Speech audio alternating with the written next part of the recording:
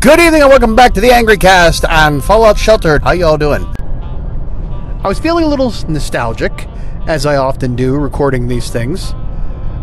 You all know the drill. When I was little, no, but seriously, when I was little, my grandmother was a fixture around our home, and you know, in a sense, she was my mom's mom. And she was single. Well, she's divorced. And she lived on her own nearby. And she didn't get around that much because she was... she had some health issues and she was a little bit on the larger side, so she really didn't walk that great. Now, my mom was one of like 5 or 6 siblings. And... the backstory, you know, you don't need to know about how things happen in their family or whatever. Just know that when it came down to it, my mom was pretty much the person who took care of my grandmother for the pretty much the 20, let's say here, 20 some years of my life, almost into my 30s. And that meant every Tuesday, my grandmother would be at our house for dinner. Now, there was about a 10-minute drive between my house and my grandmother's house. So that would be, you know, that big of a deal. My mom would go pick her up and, you know, she would come over for dinner. But before they did all that, before that all happened, she would usually run my grandmother around. Like any appointments that had to be done were done on a Tuesday. She would take her to the grocery store. Now, granted, understand something about how this all works. The geography, it doesn't really matter, but just know that there was a 10-minute drive from my house to my parents' house. And so we would drive, like if it was during the summer, and I was, of course, under the age of 10, I couldn't be home alone, so my mom would take me. In the summertime, we would go and we'd take Grandma around, and then she'd eat dinner with us. So we would go to her house. It would be like 9 o'clock in the morning, 9:30, pick her up, and then we would run. Now, she had to go to the doctor's office, or she had an appointment with a lawyer or something like that. Because, like I said, the backstory doesn't matter, but for the most part of her, into her last few years, there was a time where she was having to constantly fight to keep her house away, from being kicked out of her own home from my grandfather, who I never met, never knew, and didn't really have any kind of connection to. So, like, these appointments would all be stacked upon each other on a Tuesday. We'd go pick her up, take her running around, and we'd probably be done about maybe 12, 1 o'clock, 2 o'clock, sometimes 3 o'clock, depending on the space of things. But you figure going 10 minutes in one direction to go pick her up, and then having to drive probably a half an hour in the opposite direction back past our house to go to the grocery store and any other place she had to go, because for some reason my mom wanted to drive 15 minutes away from us to go to the grocery store. We didn't have look, everywhere you have like a Walmart every 6 miles. Didn't have that back then. The grocery stores were not all over the place. There were a couple around, but nothing huge, and they didn't have that much. So she wanted to go to this one grocery store that was about 15 minutes away. So that's where they went. So she would do all that, and then, like I said, about sometimes 2, 3 o'clock in the afternoon, I would be gone all day long with my mom and my grandmother, and she would do the shopping and then take her to do all their other stuff, and then we come back. And then my mom had to get dinner ready. Now, a lot of times, usually my dad would come home for lunch between 11:30, 12 o'clock, and my mom would make him lunch. You have it there. I don't know what we used to do on Tuesdays. I really don't remember, because I know, my father, in all his, earnest glory, would walk into the house, lunch! He'd just, lunch! And it was fun. It wasn't like he was demanding. He wasn't being, where's my supper? No, he was being silly. Lunch! The way he would yell it out. And it was just, like I said, it was endearing. But I don't know what he did on Tuesdays, because we were out running to the store. So then my mom would come home from doing all that, and she'd have to make dinner for the 6 of us. There was my parents, myself, my brother, my sister, and my grandmother on Tuesdays to have dinner. And we would eat dinner, And then that would be like about 5 o'clock, because my dad didn't get home till 5:30. We'd probably like sit down and eat dinner. We'd finish up 6:30, and then about, my mom would clean up from dinner, and then about 7 o'clock, she would 7:30. She would take my grandmother home to her house, take all our groceries in, and that was the end of the day. And then she'd come home, and then the next Tuesday she'd do it all over again. And that went on, I said, until probably about, so I was born in 75. That went on until roughly about the year 2000. So 25 to 28 years of my life, that's what was the standard fare. Then after a while, it became more apparent that, my mom couldn't run my grandmother around, because my grandmother didn't get around much anymore. And that's not to say that they didn't do other things. I mean, she would be there for holidays, and she would take her to the senior center near our house, on certain days. And she loved to be there, and she loved to be around, the other senior citizens and enjoy that time. She got out, that was her, community time, did all that stuff. So about 2000, though, things started to change, and her health got to be a little bit harder, and she couldn't get out as much. So my mom would go and run for her, bring stuff to the house, and stock it and look in on her. And then as things got harder, and then sometimes she would have a fall or whatever, and she'd be calling, and middle of the night my mom or my dad had to go down and help her out. And then essentially that's when it happened. It's that she had a fall, and she was actually on her bathroom floor the whole night until she was able to get a hold of somebody, or somebody stopped by or whatever to see what was going on. And she ended up going into the hospital, and she never came home. And that was 2003. It's hard to believe that it has been 20 years since that happened.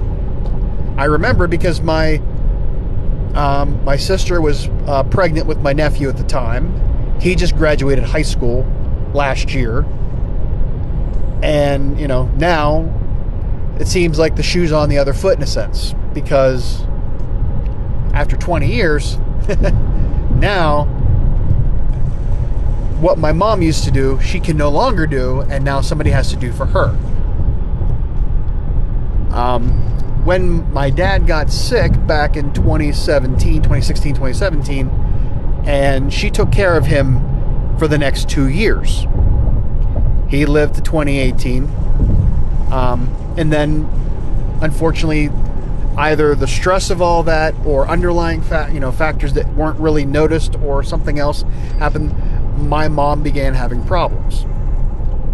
She'd had problems with her knee and her hip and all that stuff beforehand, but she was still able to get around. But unfortunately, she was no longer able to drive because of the circumstances.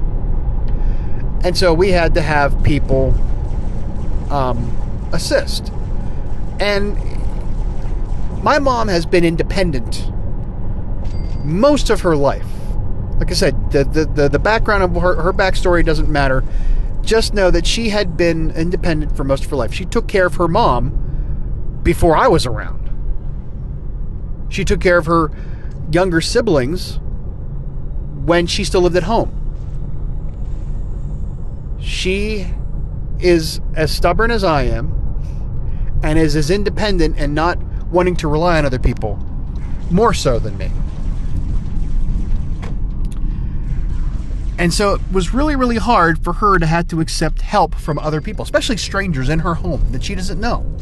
Strangers that, we had to set up to be there in order to watch her take care of things, make a meal or whatever else. And then slowly we started to peel back that, for better or for worse, started to pare that down a little bit to where she's now on her own. But she still can't drive. And she would love to drive. She has tried to get to the point where she could drive again. And it's just not going to happen, I don't think. I don't think her reaction time is there, and other circumstances are sort of in the way.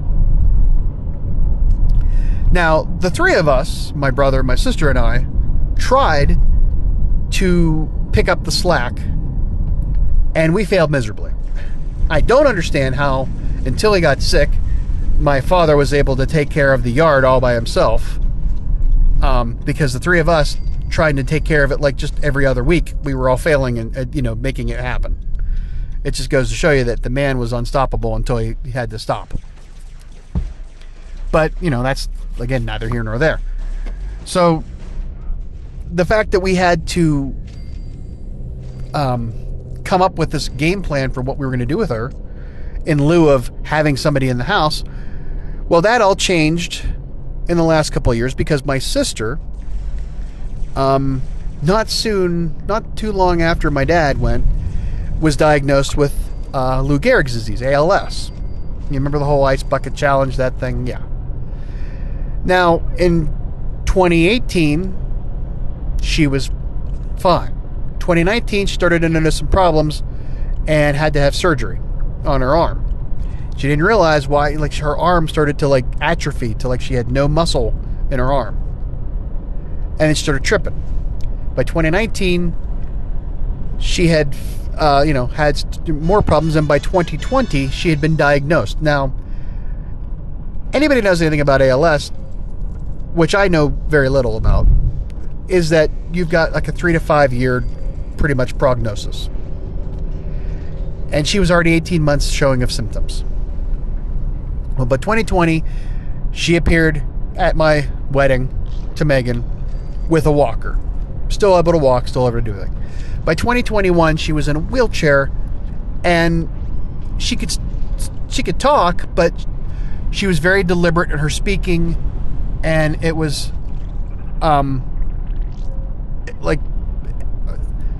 it was drawn out. It would take her a while to get through a sentence, and it's not because of a brain thing, it's because of the muscles and be able to do all that.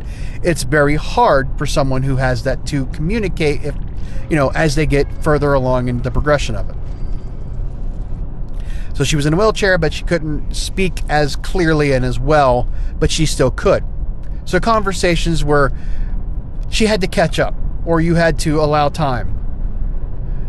Then by 2022, she had to progress to having to put a feeding tube in and a trach because she just, swallowing and breathing was becoming harder. And now she's fully bedridden, pretty much. I just got back from taking my mom to go see her, because she's at a skilled facility right now. I'm hoping to go home because she had to have a new trach put in and had to have vent assist on it. So I had to drive from my home 45 minutes in one direction to go pick up my mom, and then drive an hour in the other direction past my house to go take her to see my sister. It sounds familiar, doesn't it? And me being the farthest away, I tend to be the one that least gets called upon when things need to be done. I'm the youngest. That doesn't make any difference, but I'm also the furthest, like I said, I'm also the furthest away. And it's harder for me to get to do things because of the distance I have to travel to get there. And like I said, we lost 1/3 of our triumvirate to handle all these things. And the last couple of weeks, my brother was out of state, and he couldn't, be around to do that. So I've been trying to pick up the slack. We've all tried to figure out a way to maybe, have some sort of, just get someone who can just drive her around, just go take her. But, it's not that big of a deal for me to take a time out of my day to go pick her up and take her shopping. Now, again, I got to drive 45 minutes to her house, and then I got to drive another 15 back in the same direction to take her to that grocery store area that she likes to go shop at. And, she has other appointments, and we try to do all these things as we can. So I'm now that where I was that kid in the backseat of the station wagon, taking my grandmother to the store and to all of her appointments and to grocery shop. I'm now the one taking my mom to do those very same things. And it's, like I said, there's a little bit of a nostalgia about it, remembering those times, but also it's hard because I have to recognize that, I'm no longer that child now. I'm the adult. My mother is no longer the caregiver that she was. She's now the one being given care. And the mortality is facing me in the mirror because I see my sister going through what she's going through. I'm almost 50, and that's just like scares the hell out of me in a sense. So it comes full circle. It really does. And it's almost like a Greek tragedy in a sense. It's almost, you could write a script to this. It's almost like a trope. It's a cliche. It feels very familiar that there would be a story like this. But that's the truth of it. That's the truth of how things work. That's how we are in our lives. And that's how, we don't do these things because we are programmed to do them. We learn them. We're empathetic towards doing them.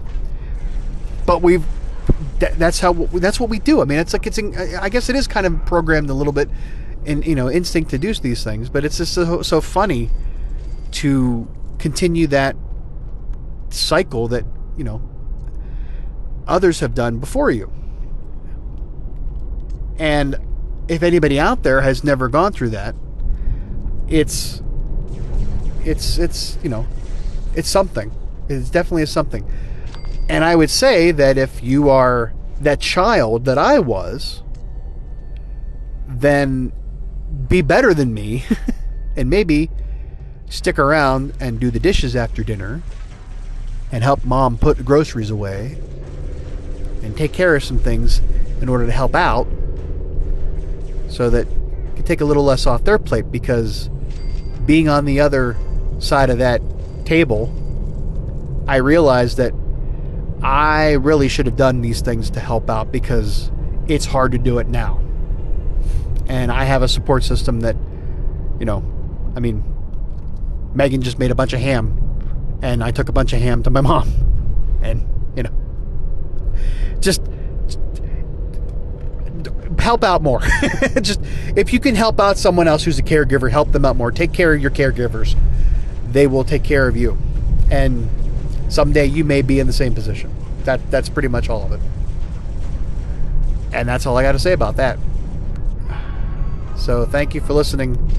I hope you have a good time or enjoy at least listening to some of these stories, because I'll keep telling them if you do. And take care of each other. Take care of yourselves. And take care of the planet.